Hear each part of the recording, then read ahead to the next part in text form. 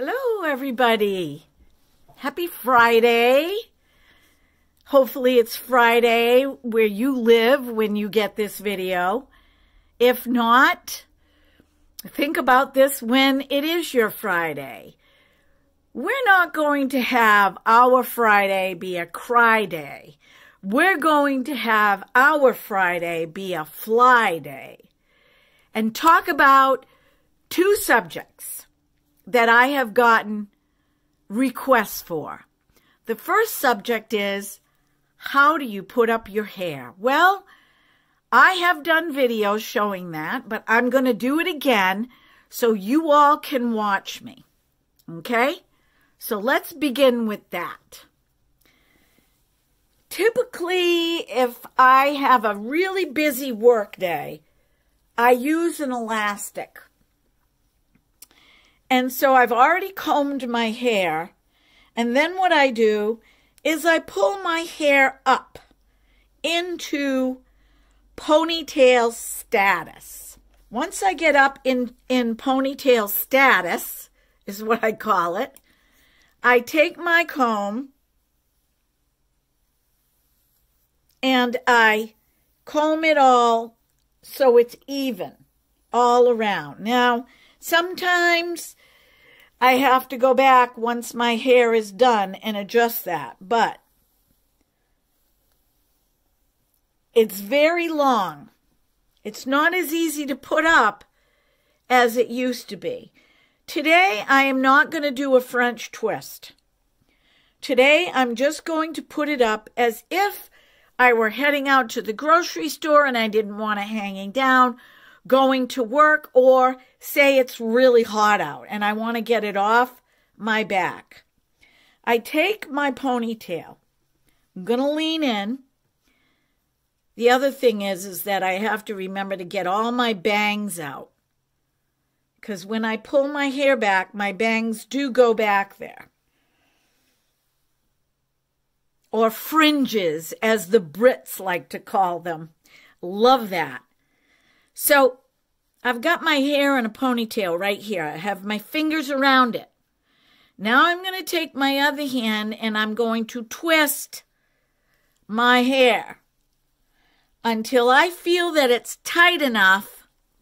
You can do this with shoulder length hair. You might have some little ones that hang down, but that's okay. You can either pin those up or choose to leave them. Always looks pretty with curly hair when you leave those little tendrils. Now I'm going to pull the ponytail forward. And I'm going to take my clip. Now you can use any clip that fits into your hair. This is one of my favorites because it really holds my hair in. And if something happens to this while I'm working, I'm not going to be upset about it. I can always get more. My nicer clips, I reserve those for when I really want to look nice, say on the weekends if I'm going someplace special or whatever. Now you see my ponytail is up in this clip. I'm going to take it and kind of untwist it gently. You want to do this gently because if you don't do this gently, am I yelling, you guys? Let me tone it down. Whenever I get excited, I tend to raise my voice. It's not you, so don't worry about it. It's me. I used to say we come from the loud family because we all laugh boisterously. We all can be loud. I guess that happens in families. So now, as you can see, I'm holding my ponytail, which is clipped, untwisted, and I'm going to gently fan it over the clip like this. Now this is the tricky part, because as you're holding this, okay, and you've fanned it, if you give it too much slack, it will split over the clip, and you don't want that. You want it to look like a little cotton ball, like Peter Cottontail right there, okay? Now all this excess hair, I am now going to open my clip up and push that under. Years ago, that was all I had to do. I had a little bit of hair here, but now my hair has gotten so long that I have to find a place for it. Now I can either go back, bring it around this way, which seems to work the best, open my clip again, and make sure both of those sides are under the clip. And that gives me the puff. I'm going to turn around because it's going to look a little different, okay? Let me see. All right. Hopefully you can see. Sometimes the clip can be seen, but this is what I do. I have one of these. My customer gave me this because she had two and wanted to get rid of one.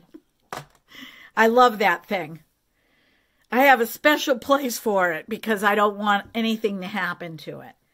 So now that we've got, you know, the hair pretty well, see if I go like this, it'll go to one side.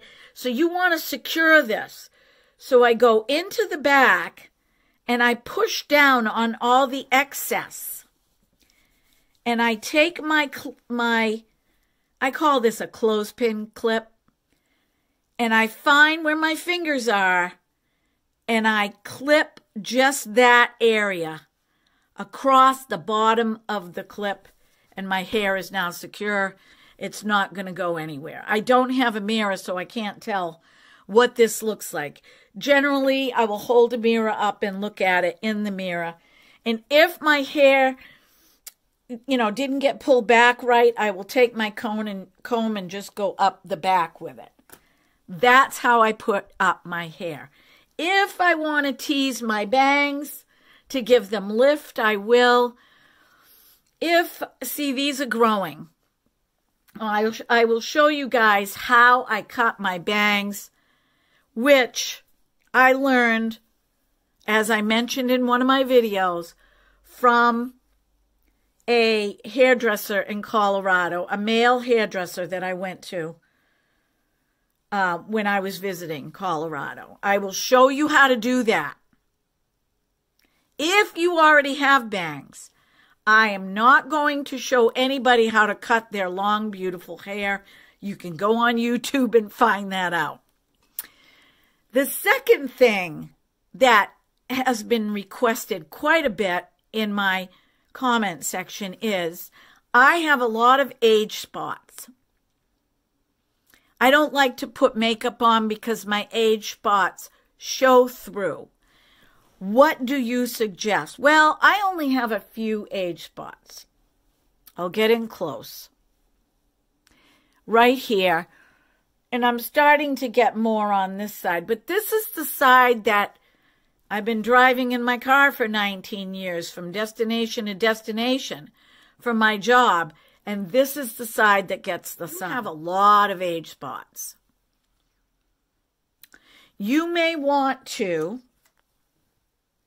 invest in Dermacolor Camouflage by Cryolan. Now, this is a palette, whereas you can, there's small little wells, and you can match up your skin tone so that you can use it on your age spots. And this is is not transparent. So when you put the color on your age spot, it will hide it. And the application of it should be done with a brush, although you probably could use your fingers, but it's recommended that you use a brush. That is where I would go. Take out your notebook right now, pause the video. You can get this on Amazon, or you could go directly to Cryolan. I will link this in the description, but you might want to go check it out. It's Dermacolor Camouflage. This is designed to camouflage things on your face before you put on your foundation. And it's by Kryolan, Kryolan. I do not have this because I don't feel the need right now. I can use my Age Rewind Magic Eraser. And I also have this. Let me put my glasses on, excuse me. I also have this. This is a pot that I have had now for about 2 years. You can tell that it's used. I was using this as a concealer. And then I started to use it to disguise if I really want to go someplace special and I don't want anything to shine through. This is what I use. And you can see there are 3 different colors here. Now on the Dermacolor, you get several colors from light, very light, all the way to very deep.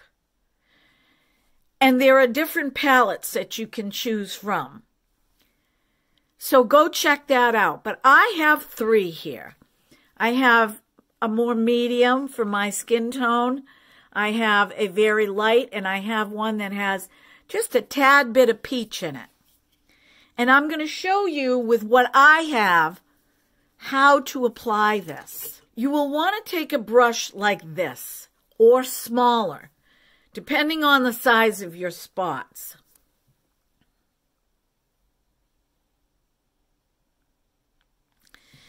I'm going to put this up against my age spots right here. All right?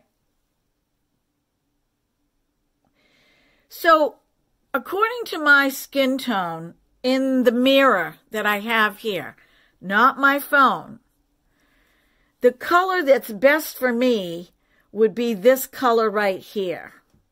So let's try it. I'm going to take some on one side, flip it over, and I'm going to take some on the other side. And I'm just going to dab this over my age spots.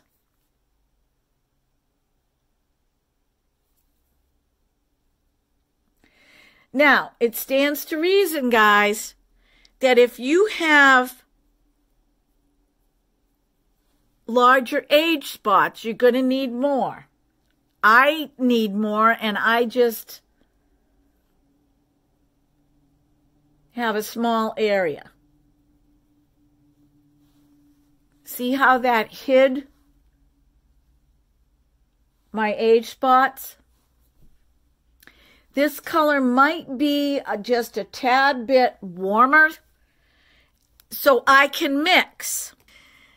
I can take my little mirror palette here, and I can mix some of that warm. Just going to put it right here.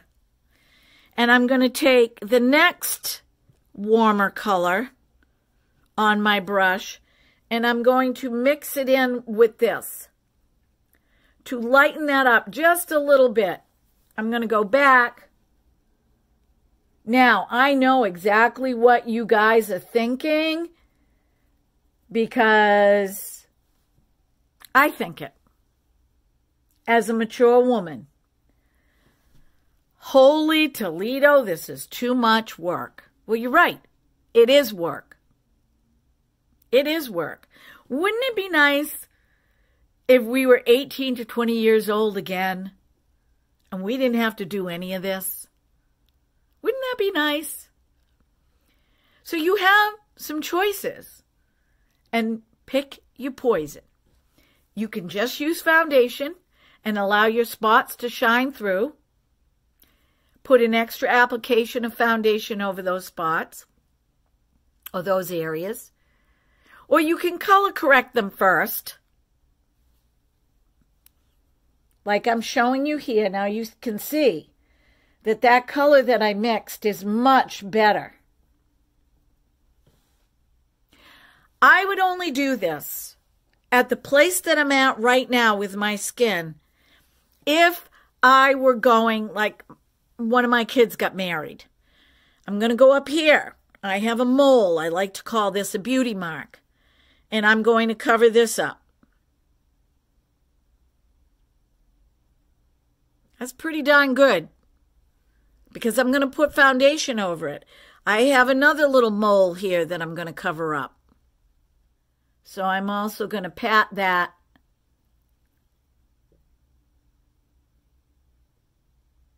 And I can hit that up with my concealer. But let's just say I don't really want to wear any eyeshadow. I just want to keep it simple with mascara. I can go over my whole eye with this color corrector. I can pat this in. I can put a little powder on it. Not a lot. Not a lot of powder. All right, when I use a lot of powder, it's because I'm showing a technique or it's because that's what I want. Now, some of the other things that you can do before you put your foundation on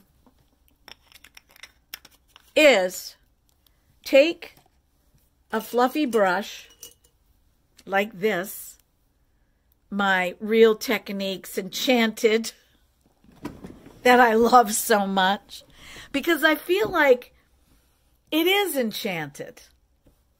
It's a wand. Up, up and away. It's Friday. You can use any translucent powder that you have already or order some.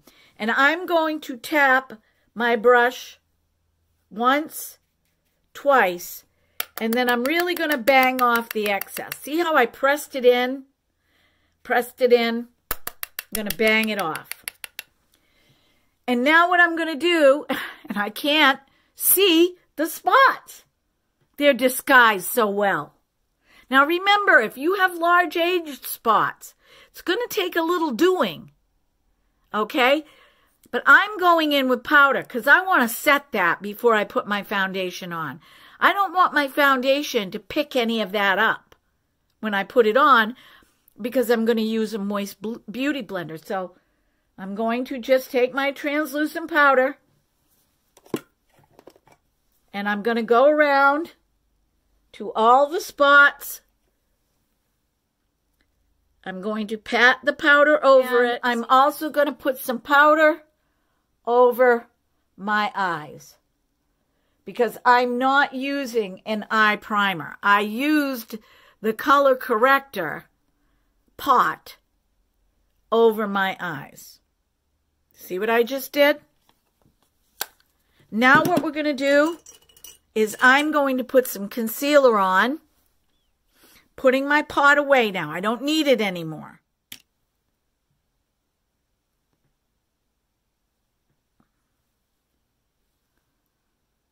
And this is the best tip that I have learned on watching makeup artists. If you go all the way under your eye, which that age rewind video that I did, I was trying to prove a point. You do not need to put all that under your eyes.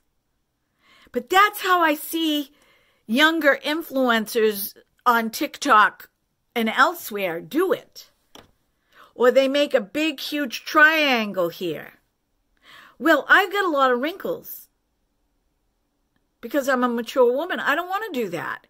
And there are a lot of makeup artists that will not do that either. And I'm going to tap this in and bring it out and around. Now I'm going to go into the corner and I'm going to drag it down my tear trough. And you guys have seen me do this before. Then what's left over, I'm going to bring it up under my eye. But I am not bringing all that heavy concealer under my eye. And I'm moving up into this area. I can go back, I can tap in some more and just kind of bring it up. Okay? Now I'm going to do the same thing on this side. It also brightens this side of the eye. I'm going to take my brush and I'm going to go here. And we're going to do a really simple makeup look today. I don't want to say a no makeup look, because my feeling on this no makeup look is why wear makeup. Why wear makeup? I would rather call it less makeup and better. In other words, if you're just going out and about and you don't want to put a full face of glam on, but you still want to look presentable, it's not no makeup. You're putting makeup on. So let's just call this makeup but better. Or makeup but natural. Let's not lie, no makeup. I probably should take that out. But as a mature woman, I disagree with that terminology. I am putting on makeup. Okay? I am satisfied with that. I'm going to put my foundation on with you. Then I'm going to come back with the rest of my makeup on. The reason that I'm putting my foundation on is because I want you guys to see that the color corrector is going to work for you, because I used an opaque concealer in 3 different colors and I was able to mix them. But for you, if you're really struggling with age spots, go to the link below. I'm going to link it for you. I don't make any money off of that. It's not an affiliate link. I'm doing it as a service to you so that you can feel better about yourself as you mature. Okay? That's why I'm doing it. So now I'm going to use my Believe Beauty today because I just really love this foundation. I will link Believe Beauty and the color that I'm using in case you want to know. I'm going to do 1 pump. If I need more, I'll go back. Okay? And I like to do this when I put my makeup on. That's how I like to do it. If it feels like it's too much, then I take a little bit of it off. All right? I always go around the corners of my nose, because when you use a beauty blender or a makeup sponge, you don't always get in that little crease right there. All right? Then I like to go down my nose, over my lip.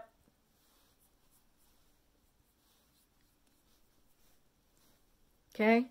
Now, I went over that color-corrected spot. See? You cannot see my age spots there. You can't see them.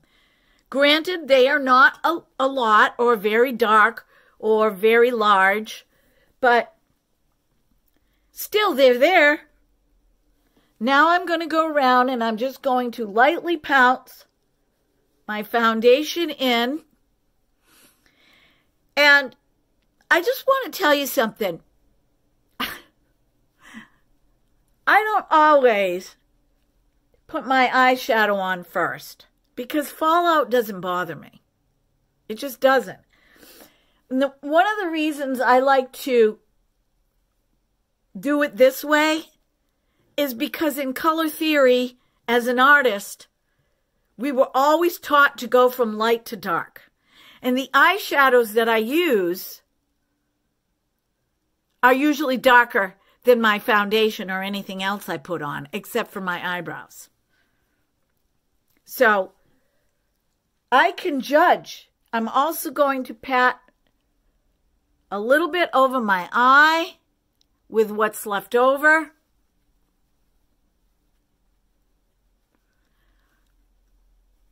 And I'll be right back with the full face. I had to come back on. I put my eyeshadow on, but this is the blush brush for the Real Techniques Enchanted brushes. And I mentioned to you guys what I paid for each set. For the larger brushes and the smaller brushes, they each came in an individual set. I paid $7.99 for each set. So that's $16 for a total set of brushes. And I want to show you, and I just feel like so elegant. I feel like it's the fairy in me. That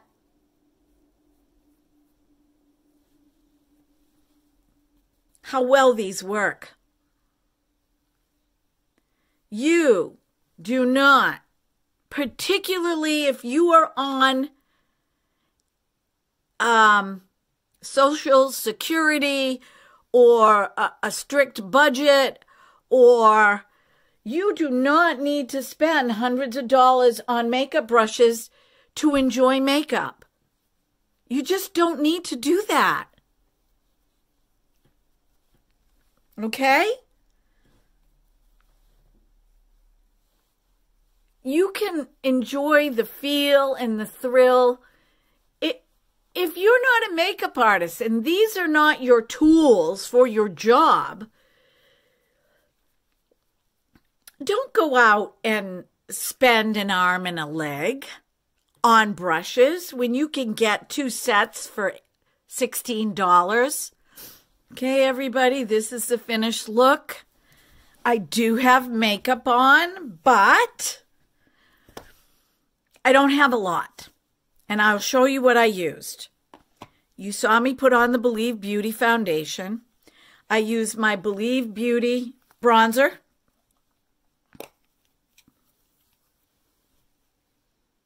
And I'll put the color below because I don't have my glasses on. Really nice bronzer. I chose not to put on any blush today. Instead, I decided to just highlight the tops of my cheeks with a highlighter. I use my Revolution Pro highlighter in White Rose, which is absolutely gorgeous, I think. It's just such a beautiful, it's beautiful. It's Friday. It's not Cry Day. It's Fly Day. I used the Nicole Cosmetics Bullet Lipstick in Franny. I love this color. It is such a happy, beautiful color. I use the ColourPop Nude Mood, and I use the color, which is this color right here on my eyelid, and I use this color under my brow and in the corner of my eye as a shimmer. Because I'm wearing gold today, and I thought that that would look pretty.